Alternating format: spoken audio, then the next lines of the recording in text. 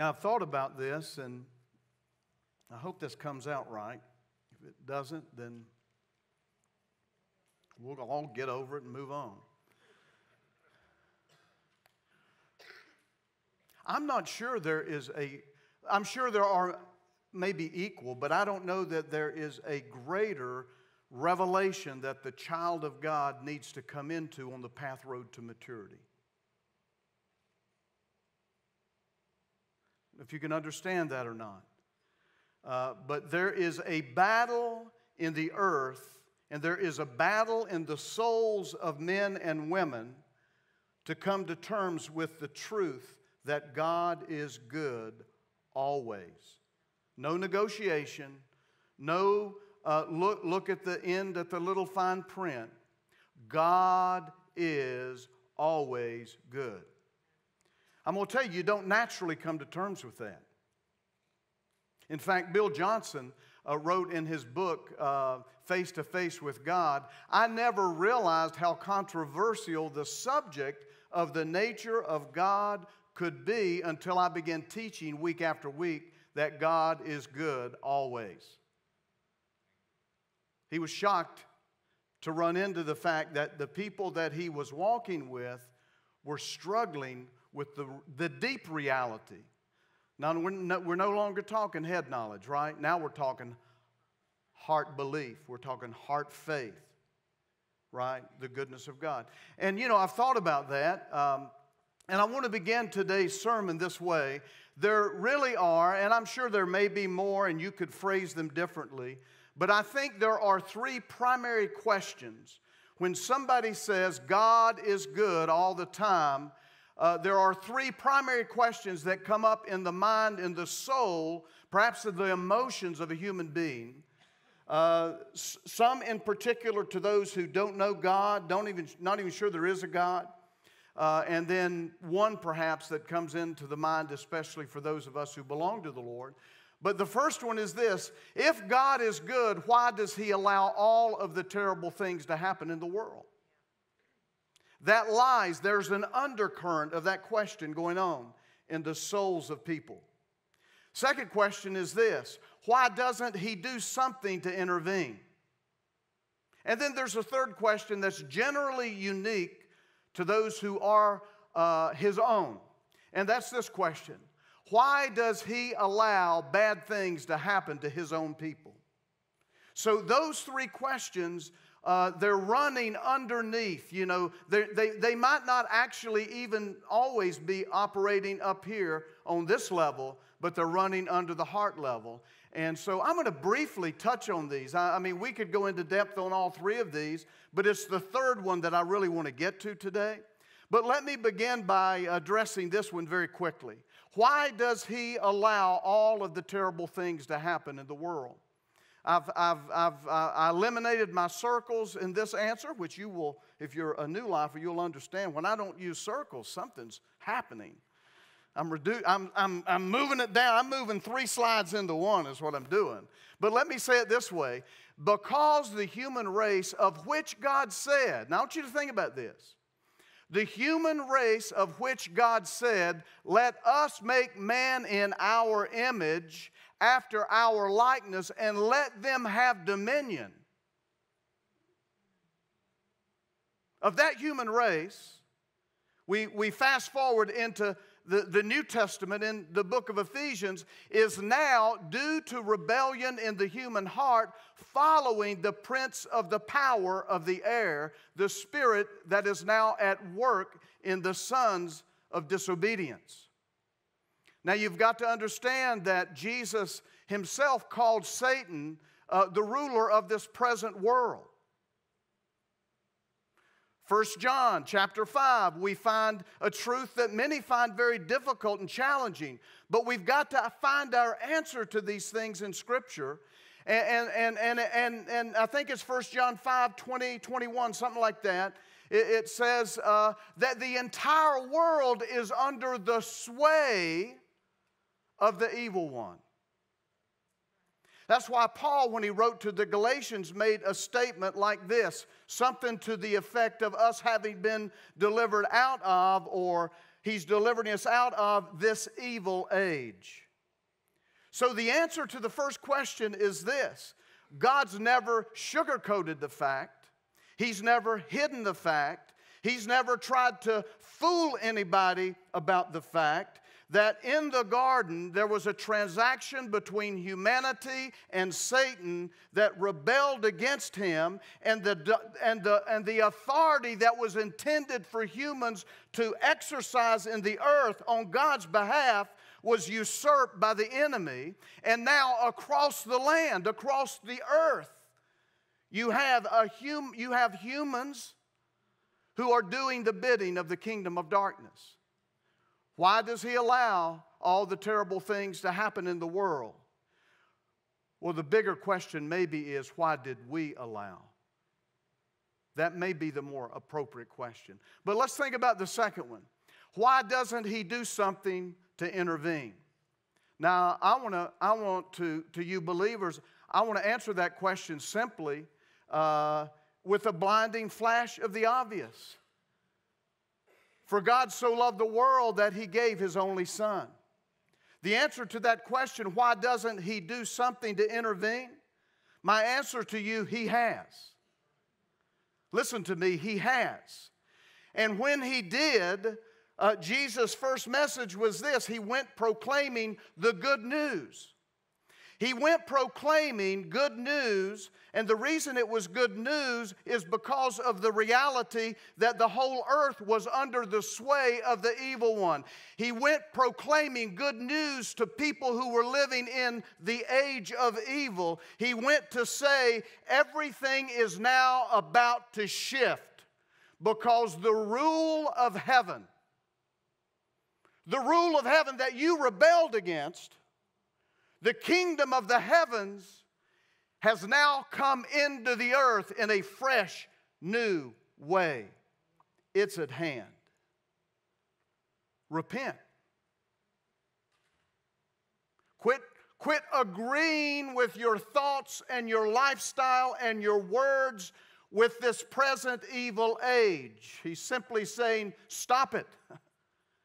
And allow your mind, your thinking and that's the whole call of the entire call of the New Testament is a call to discipleship. I'm telling you. That it's a call to discipleship. It is a call to be utterly transformed in the way we think, live, and talk and interact with others. What he's really looking for, what God is doing in this, the kingdom of heaven is at hand now. Oh, listen to me. I want to say something to you. He is looking to raise up a people in the earth that can be trusted to move in the authority of heaven once again. And listen, this time we ain't giving it up. This time we are not going to forfeit the authority. Daniel 7, 13, 14. Think about this just a minute. Daniel looking ahead. I saw in the night visions, and behold, with the clouds of heaven, there came one like a son of man. And he came to the Ancient of Days and was presented before him, and to him was given dominion and glory and a kingdom that all peoples, listen to that, all peoples, nations, and languages should serve him. And his dominion is an everlasting dominion which shall not pass away, and his kingdom one that shall not be destroyed. Hey, let me say something to you today. As Alan's been teaching, there is a day when all that we see is going to change. But what's going to change is what is already in motion is going to come into its fullness. You've got to understand that. So you ask the question, why does not God do something to intervene? Oh, I tell you right now, you look at the person that asked you that question and you say, oh, but let me tell you something, he has intervened. He intervened 2,000 years ago when he took on human flesh and he became like us. He became one of us. He's done something to intervene. And he's unleashed the kingdom. And one by one, he's building a people. who are going to be so much like Him that the day will come you can hardly distinguish the two from one another. The last question, why does He allow bad things to happen to His own people? This is the hard one. And I'm not sure anybody can ever come into the fullness of the revelation of the goodness of God or the answer to this question by sitting in a seminar or hearing the truth taught. I'll be honest with you, there are some truths that you come to own through the fire. There are some things that you come to own on the other side. I still don't understand that. And I don't know how this is happening in my heart, but I believe it. He's good. Now, this is, I think, the fourth Sunday. We're kind of in a sub-series of the series of the goodness of God. And we've been working our way through Romans 8:28. Which says, and we know that God causes all things to work together for good to those who love God, to those who are called according to His purpose. We've been working this passage. My hope when I do this, this will be the fourth week that we spend on it. We'll finish it up next week. Is that the passage owns us and we own the passage. The truth owns us and we own the truth, right? But I want you to understand something. The main reason that I've devoted an entire month to Romans 8:28 is to try to help you answer the question, why does He allow bad things to happen to His own people? It's really for that primary purpose. Because if you still doubt His goodness in the face of the bad and hard and difficult things, we got to keep wrestling until you get there. Amen? So we've looked at this, and we looked at, this is written to those who love God. I made the point the first week that we began to look at this, that this is not written to your unsaved neighbor. This promise is not to your unsaved neighbor. The Bible very clearly says that those who are outside of Christ are currently under the wrath of God. That's not my words. That's the word of Scripture. They're currently under the wrath of God. In other words, they're living unprotected in a very dangerous world. That's what that means. But this promise is to us who have been born again, to those of us who belong to Him. There's a promise only to us. No other type of people on the earth can take hold of this promise. Only the people of God purchased by the blood of Christ. Then we looked at according to His purpose, and for at least 2, maybe 3, we've got to get this. The next verse, this is Romans 8:28. The next verse spells out the purpose. His purpose is that we be transformed to be like Jesus.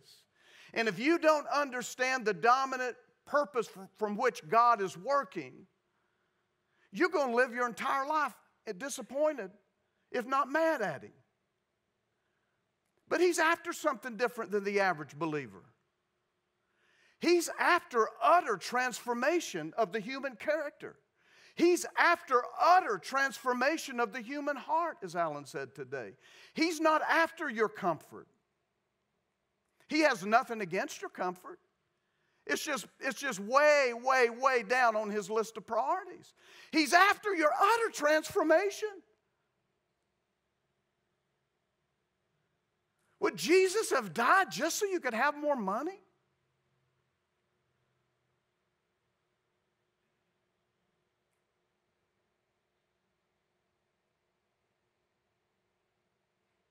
The precious blood, that there's no thing equal to it in the face of the earth? I don't think so. He's after transformation. And you've got to understand Romans 8:28 in the context of what He's after. And then we talked about for good, and for a couple of weeks, I used an illustration of a healthy parent. As a healthy parent, you're saying no to a lot of things your children don't think are fair. They think they are good. I used the illustration of a jelly donut last week compared to a bowl of fruit. You understand? One is good. In fact, somebody brought me a box of donuts.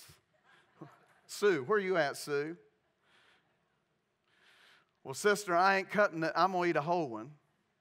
And I'm going to individually wrap the rest and freeze them and have them over the next 11 weeks, once a week. Monday morning, my day off.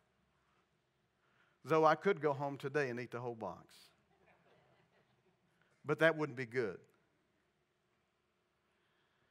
But we need to understand there's a difference between what human flesh thinks is good and what good looks like when your primary thing is transformation for eternity. That's what so what we're doing is we're looking at this from God's perspective. And then we began last week to talk about all things to work together. And last week I primarily focused on the fact that it amazes me. God really does amaze me. I mean, I'm serious. This is not like Dallas Willard writes in The Divine Conspiracy. You know, it's almost like it's out in the world, maybe even some believers tend to read the Gospels and think of Jesus as some country bumpkin preacher, you know, who just kind of bumped around healing people and saying really kind of off-the-wall stuff, you know. And one of the things Dallas Willard challenges the reader of The Divine Conspiracy is this: there has never been a smarter person who's ever lived. There's never been a more brilliant person intellectually or spiritually or relationally than Jesus the Christ. You understand? He's smart and he's good. And in my opinion, having been a believer for a long, long time now, I have become to really admire the way that he takes everything, the good, the bad, the hard, the ugly, my sin. How do you take somebody's sin and figure out how to bring good out of it? He's a master at this thing. But we looked at that last week. He is orchestrating magnificently in every single individual life, and then he's somehow working us all together in this thing. I tell you what, if you don't admire God, you need to get alone somewhere and begin to think just a little bit about how good he really is. As Trevor said when he did his talk, he's not just good, he's good at what he does. Right? But today I want to focus on this all things just a little bit to a degree. We may finish it up next week. We know that God causes all things to work together for good. Now, last week I spent a little bit of time talking about all things include good things. All things include good things. Now, you've got to understand something about the Lord. I'll say this, and I spent some time on it last week, so I'm not going to spend much time here. But I want to today, because some of you weren't here last week, and you may somehow get the idea that God only uses hard and bad things. He doesn't. He gives good gifts. And those are part of His strategy. I tell you, when I think about the goodness of God, some of the little surprises that He sent into my life at just the right moment, the moment I needed encouragement, the moment that I needed a little breakthrough, the moment that I needed something, and then out of the blue, I might have forgot even to keep asking for it, and God just shows up. Listen, He only gives good gifts, and we saw last week that Greek word means they're good in their essence and in their effect, their impact. All right? So let me remind you that, listen, just sometimes I think we just need to slow down a little bit and begin to think about the good things that are coming into our life and realize that we have a God that's at work on our behalf. Amen? But second thing, and I'm lumping a lot of stuff under this one label, hard things. Right? So just realize I'm lumping some stuff under hard things. Next week we'll go into them a little bit more. But here's the thing I want to really emphasize. I touched it last week. I want to emphasize it again. God gives good things, but you need to understand this. He allows hard things. There's a misconception that God's up there just like sending out all this hard and bad stuff. Listen, let me tell you something. There's enough hard and bad stuff going on in the earth. He doesn't need to bother adding anything to it. Do you understand? God's not up there giving bad stuff. Yeah. Oh, well, just wait just a minute. We're going to get into some of that. All right? So, but He allows it. But some people even have trouble with the fact that He allows it. So that's where I want to camp out for a little bit today. That's my primary purpose today. And we'll see how we go on time. We may get into it next week. But I want us to wrestle through this statement. The Father allows hard things. Now, let me tell you why this is important to me as a pastor, speaking to the congregation that he pastors. There needs to be a group of people somewhere in the earth that really believe God's good. You understand?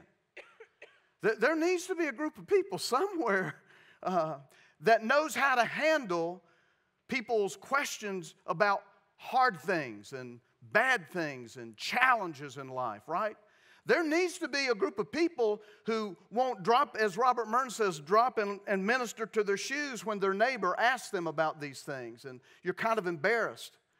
And so, frankly, I'm training us to be able to answer those questions for ourselves and for others, right?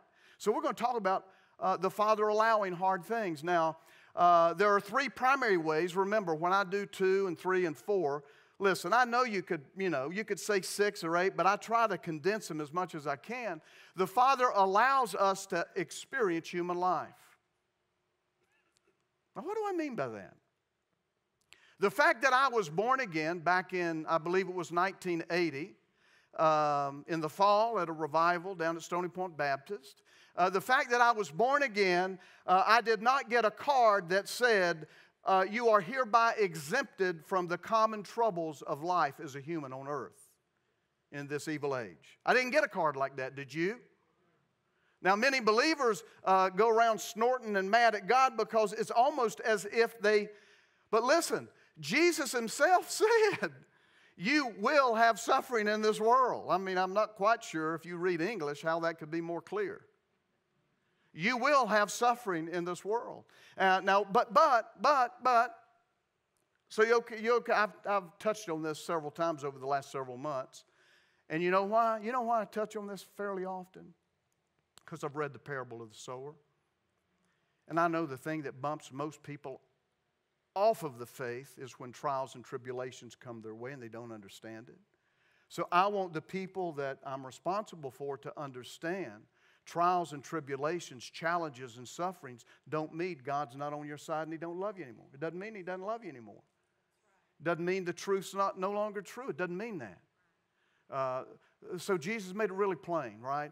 But I do want to emphasize one thing, and this may be something that we could get into a little bit more depth next week, but I do want to emphasize this. So we didn't get a card that exempts us from sufferings and troubles and the things that you go to an average neighborhood in America, and you got all this stuff that happens. So we did not get exempted from any of that stuff, nor can we predict what will come when necessarily, right? But we got something that is extraordinary. Because let me give you a little bit more of the context of John 16. In me you may have peace. You will have suffering in this world, but be courageous. I have conquered the world. So you've got to understand, I am a pastor speaking to born-again believers. And I'm saying to those born-again believers, you're going to have trouble and suffering in this world. You're not exempted from that. Now, if I were a civic servant speaking at a Rotary Club gathering of people, and I brought that same message, You're going to have trouble in this world. My motivation might be, so let's all kind of do the community thing and gather funds. Let's be prepared to help one another. But what I couldn't say is what I can say to you who's born again. You're not exempted from the trouble, but you have access to the peace that goes beyond human comprehension. See, the natural stuff we're not necessarily exempt from. But we have this supernatural thing, the peace of God. Paul wrote to the Philippian church, the peace of God which goes beyond human comprehension. It's a real thing. It's a real thing. He also said that in John 14, Jesus did. Peace I leave with you, my peace I give to you. I do not give to you as the world gives. Don't let your heart be troubled or fearful. So I want to say to you, yeah, I am delivering some news that the Father allows hard things. We did not get an exemption from the common troubles of life. However, in the midst of that, we have access to something that will stupefy your unbelieving neighbor. You've got to understand the way God works in this thing. The same thing that would bring your unbelieving neighbor to an utter despair happens in your home, and you don't only go into utter despair, but somehow they look upon you and you are living above this terrible thing. Is it any wonder that one of the ways Peter instructed the church to be ready to evangelize is this? Be ready for when anyone asks a reason for the hope that is within you. What are it's peace. But not only that, I want you to think about what Paul wrote in 2 Corinthians 2, 3, and 4. Blessed be the God and Father of our Lord Jesus Christ, the Father of mercy. But notice the next part of the title. I love the way Paul gives God titles. And the God of all comfort. He comforts us in all our afflictions so that we may be able to comfort those who are in any kind of affliction through the comfort we ourselves have received from God. That's real. It's real.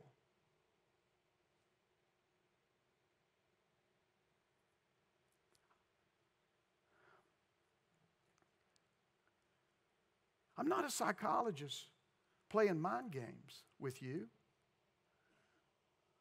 I'm a preacher telling you about a reality from a kingdom that you cannot see with your eyes, but is no less real. In fact, it's more real than what you can see with your eyes.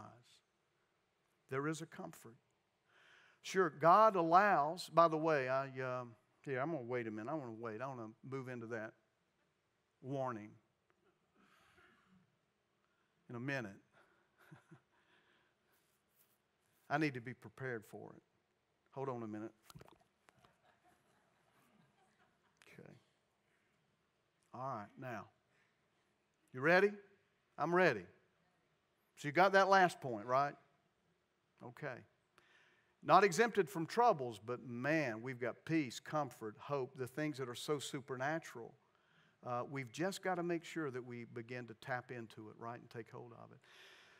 Now, I'm about to transition with a warning that's so critical.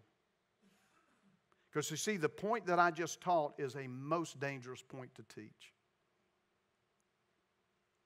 What I just taught you is dangerous to teach. Unless you bring a warning. To say that the Father allows hard things is not meant to justify submitting to nearly any problem that comes along. That last part's Andrew Womack. I'll probably give you the rest of that quote next week. But now, this is what we've got to understand. But the good news is we're people of the Spirit. We're navigating life by the Spirit, right? Just because trouble comes into my life, my first reaction cannot be to buckle the knee to that thing and say, well, this is just a troubles of it. No. No. No! That woke you up, didn't it? The Father allows us to allow hard things. And this is a point we've got to start getting. Now, I didn't say this stuff was easy. You can only navigate this by the Spirit of God. But there are hard things in the earth, but I'm telling you something. If you observe the life of Jesus, very few of those hard things stood in the end. Because he had all authority in heaven and on earth. So one of the things we must see is a lot of the things that we would easily just say, well, that's just the troubles of this life. No, the truth of the matter is, it very well may be something that you've opened the door to through sin or poor choices.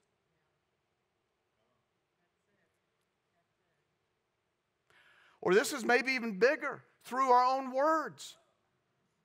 That's massive. That's big. Listen, we're not exempt from troubles in this earth. We've already dealt with that, right? That we're not exempt from that. But God forbid that we use our tongue to invite things that never should be brought in or upon our lives, right? I don't know if you can hear me or not, but please, I pray here.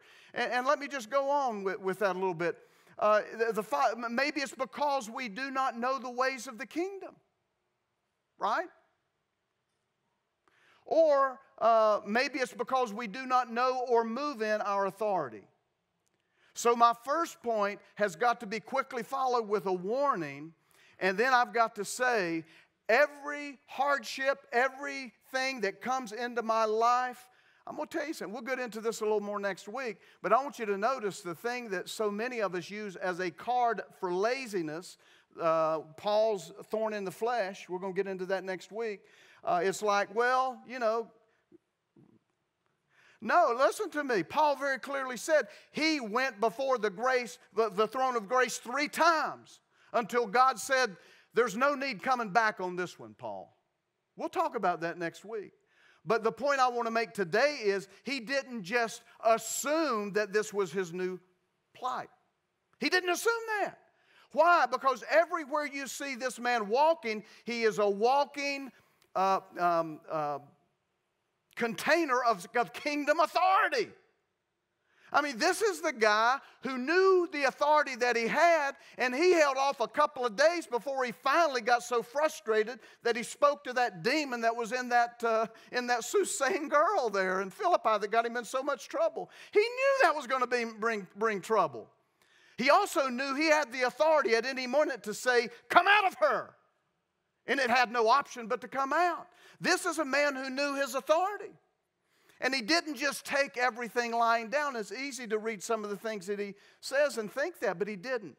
So one of the things I'm wanting to encourage us is there will be troubles in this world. Yes, absolutely. But let every one of those go through the filter of I'm standing in the truth of Scripture. I'm gonna pray and I'm gonna press in. I'm gonna meditate. I'm gonna go before the throne of grace. I'm not just gonna say, oh yes, have your way with me.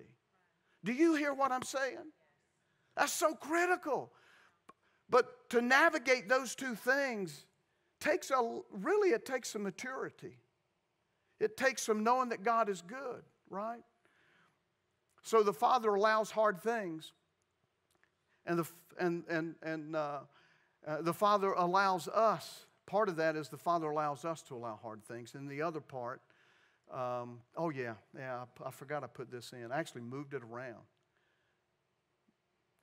I think this is a critical statement. Have you ever noticed with Paul, if you read, if there's one main theme he's after in his prayers, he wants a revelation of the will of God for the people. Why? You say, why is that? Well, a lot of it has to do with this.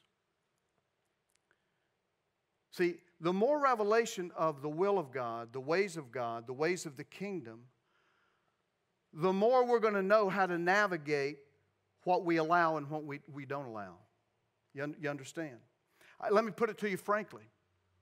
I'm not going to go into details, but there are things today in my life that I do not allow that I allowed a year ago.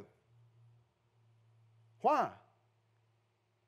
Have I gotten more holy? I don't think so. I think I've just come to understand the ways of the kingdom more than I did a year ago in this area. You understand? And so that's why Paul, I just chose this one.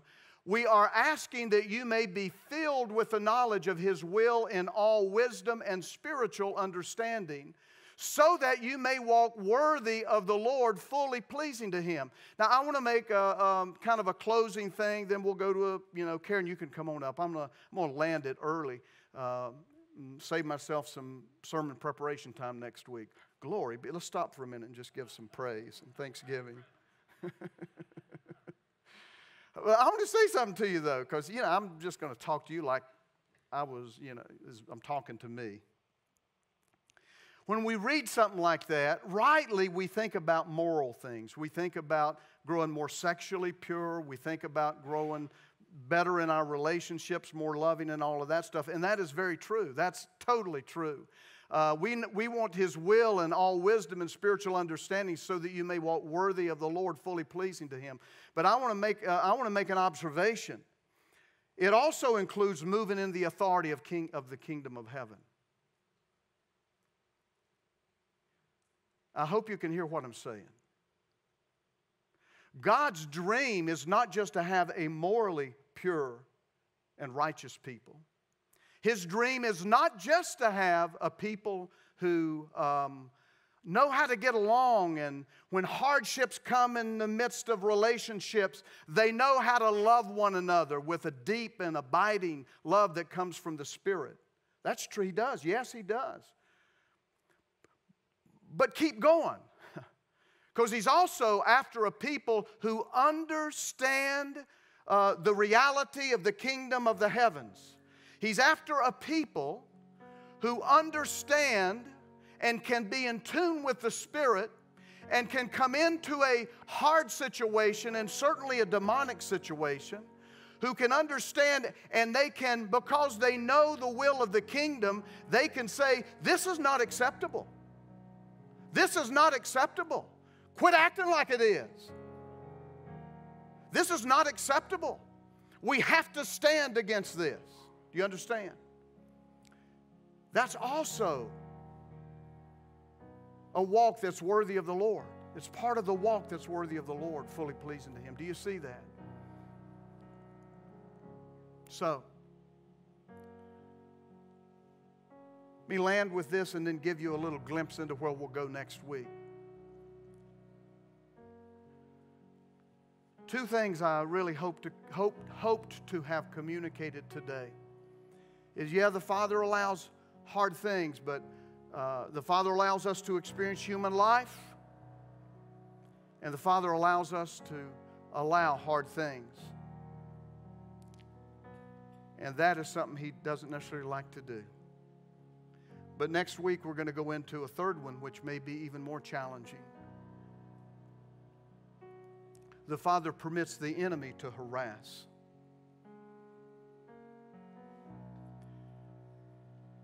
But we're going into it.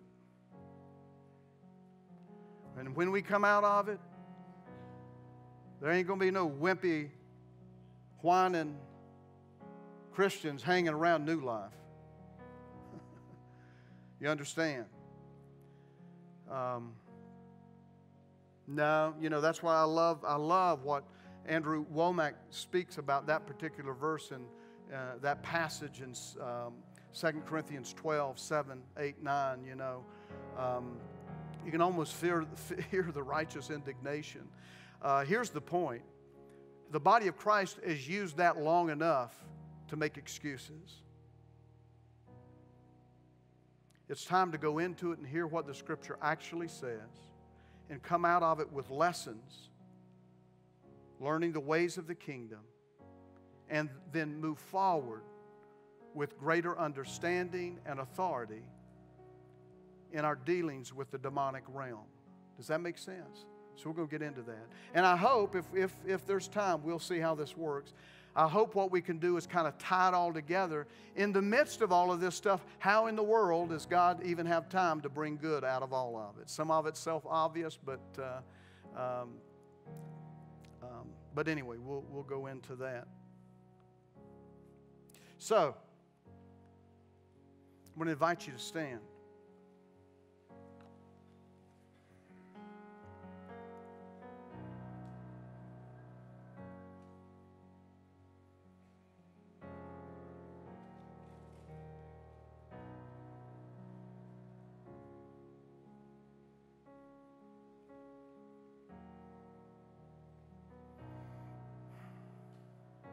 You were not born again to be a victim. You were not purchased by the blood of Christ Jesus, given the gift of the Father, the Holy Spirit, within you and upon you to live your life as a victim.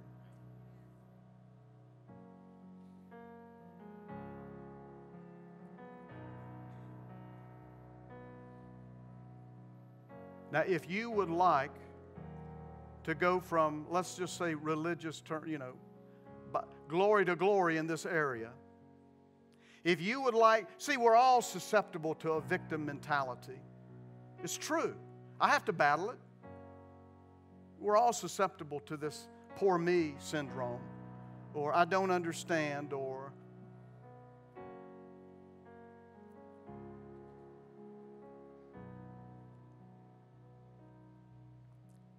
so my question is not, do you struggle with it? My question is this: would you like to move forward in power and see that thing in your rearview mirror once and for all?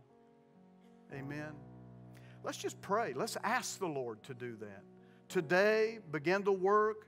I think He's already doing that. And then next week as we go into the Word again, let's ask the Lord to do this thing.